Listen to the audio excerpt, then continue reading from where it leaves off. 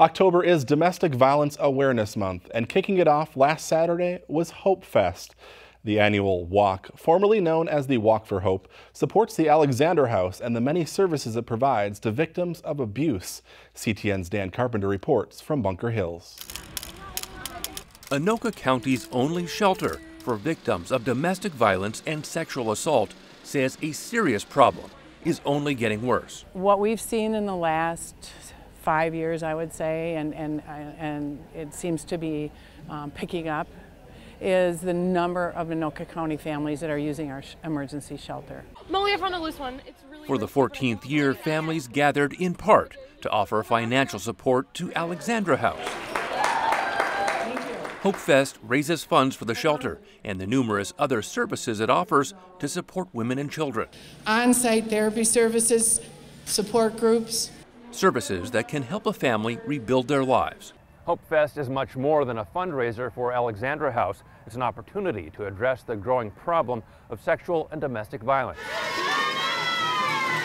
Many of these runners and walkers return every year to support someone they've lost or to raise awareness in the community. So my sign on my back says, in honor of 4,000 missing and murdered Indigenous women. HopeFest puts a spotlight on the problem. This year alone, we've already lost 11 people to domestic violence in Minnesota.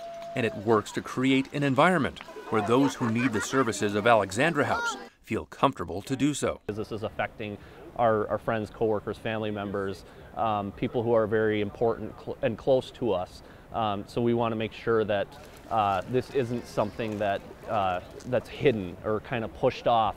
We need to bring it to light. Dawn Rung, age 25. Silhouettes of women and children lost to domestic violence represent those who can no longer speak.